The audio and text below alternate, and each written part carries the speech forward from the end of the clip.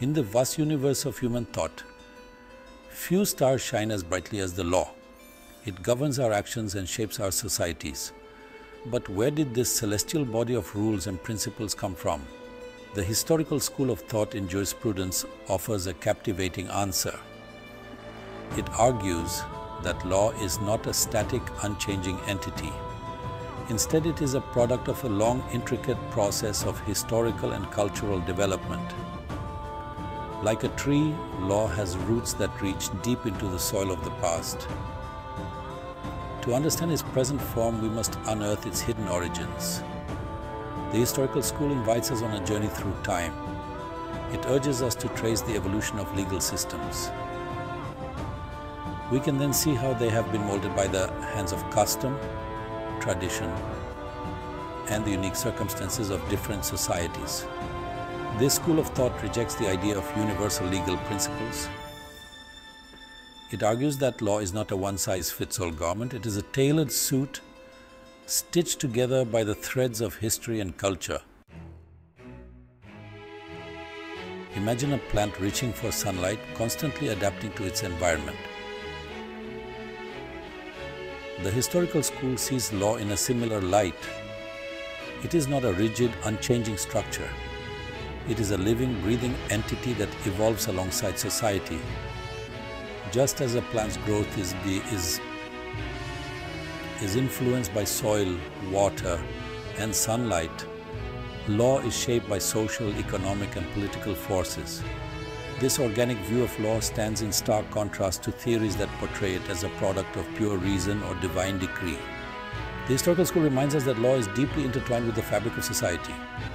It is not imposed from above, but emerges from the lived experiences and shared values of a people. As societies change, their legal systems naturally adapt and transform. This dynamic relationship between law and society is central to the historical school's perspective. It highlights the importance of understanding the historical context in which laws are created and enforced. Laws are not abstract principles detached from reality. They are practical tools that societies develop to regulate their affairs and address their unique challenges. One of the most evocative concepts within the historical school is that of the Volksgeist.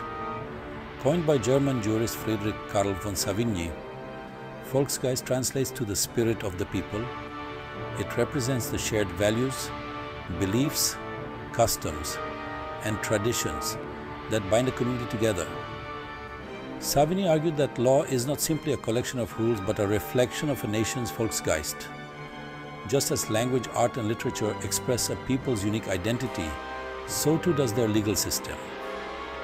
The Volksgeist shapes the content of laws, the way they are interpreted, and the manner in which they are enforced. This emphasis on the Volksgeist highlights the cultural specificity of law. What is considered just and equitable in one society might be viewed as unacceptable in another. The historical school urges us to appreciate these differences and to understand legal systems within their cultural contexts. It cautions against imposing external legal norms on societies with different historical experiences and cultural values. The historical school views law as an unfolding tapestry woven together over centuries. Each generation adds its own threads, building upon the work of those who came before. To comprehend the intricacies of this tapestry, we must trace the historical journey of law, exploring the forces that have shaped its development. This journey takes us back to ancient civilizations, where we encounter the earliest forms of law, often intertwined with religious beliefs and customs. We witness the rise of codified law in ancient Rome, the influence of canon law in medieval Europe, and the emergence of common law in England. Through this historical lens, we begin to appreciate the evolutionary nature of law. We see how legal principles have emerged, transformed, and sometimes been discarded as societies have grappled with new challenges and evolving moral sensibilities. The historical school reminds us that law is not static. It is a continuous process of adaptation and growth. Section 5. No one size fits all, rejecting universal law. The historical school stands in direct opposition to the concept of universal law. Proponents of universal law argue that there are fundamental principles of justice that transcend time and culture. These principles, they believe, should form the basis of all legal systems. The historical school challenges this notion. It argues that what is considered just and fair is not fixed or absolute. It varies significantly across cultures and historical periods. Imposing a single set of legal principles on all societies, they argue, would be both impractical and unjust. Instead of seeking a universal legal blueprint, the historical school emphasizes the need for context-specific laws. Each society, with its unique history, cultural values, and social structures, should develop legal systems that are tailored to its specific needs and circumstances. This approach, they believe, is more likely to result in laws that are seen as legitimate and are therefore more likely to be obeyed. Section 6. From Custom to Code, Famrika Simplicity Teak. The power of tradition. Central to the historical school's perspective is the recognition of custom as a primary source of law. Long before written laws were etched in stone or recorded on parchment, human societies were iglet pen nature sai annitin. Reakritinate sti saiti and nature sign in customs and traditions. These customs, passed down through generations, served as the bedrock of social order. The historical school argues that many written laws are simply formal expressions of pre-existing customs. They are codifications of norms and practices that have already gained acceptance within a community. Even today, custom continues to play a crucial role in shaping legal systems, influencing the interpretation of statutes and the development of case law. The emphasis on custom underscores the importance of understanding the historical and cultural context of law.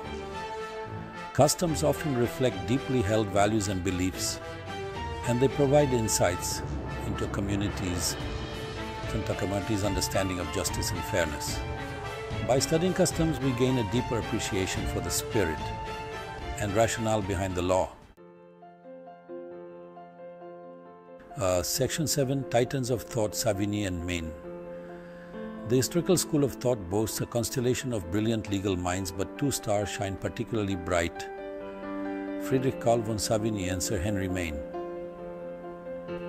Their profound contributions have shaped our understanding of law's historical and cultural dimensions. Savigny, considered the founder of the historical school, championed the idea of the Volksgeist. He argued against the imposition of codified law based on abstract principles, believing it would stifle the organic development of law rooted in a nation's spirit. His work emphasized the importance of studying Roman law, not as a universal model, but for its historical significance in shaping European legal systems. Sir Henry Maine, a British jurist, focused on the evolution of legal systems. From status to contract, he argued that in early societies, an individual's legal rights and obligations were largely determined by their social status.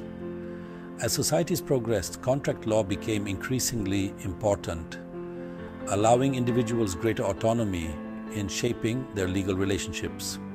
Maine's work highlighted the dynamic nature of law and its responsiveness to social and economic changes.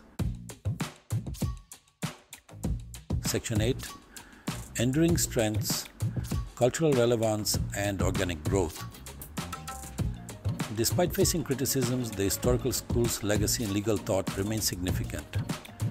Its enduring strengths lie in its emphasis on cultural relevance and the organic development of law. By recognizing the cultural specificity of law, The historical school encourages a more nuanced and respectful approach to legal pluralism. It acknowledges that different societies may have different conceptions of justice and fairness, and it cautions against the imposition of external legal norms without considering local contexts.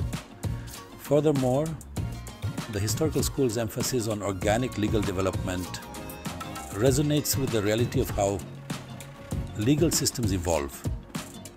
Laws rarely emerge fully formed from the minds of legislators.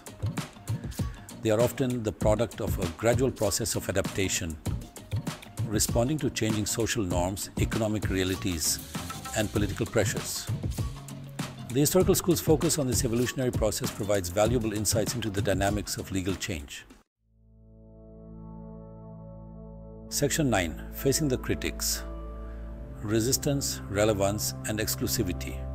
While the historical school offers valuable insights, it has not escaped criticism.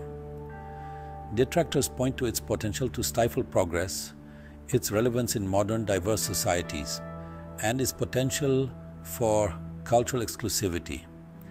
One criticism is that by emphasizing the historical and cultural rootedness of law, the historical school may create a bias towards the status quo, making it resistant to necessary legal reforms. Critics argue that clinging too tightly to tradition might hinder progress and perpetuate injustices embedded in outdated laws and customs. Another challenge lies in applying the historical school's principles to increasingly diverse and multicultural societies. In a world where individuals often identify with multiple cultural backgrounds, determining a single Volksgeist that reflects the values of all members of a society can be complex and potentially exclusionary. Finally, critics argue that the emphasis on cultural specificity might be used to justify discriminatory practices or human rights violations in the name of preserving tradition. They caution that while cultural context is essential, it should not be used as a shield to protect unjust or harmful practices.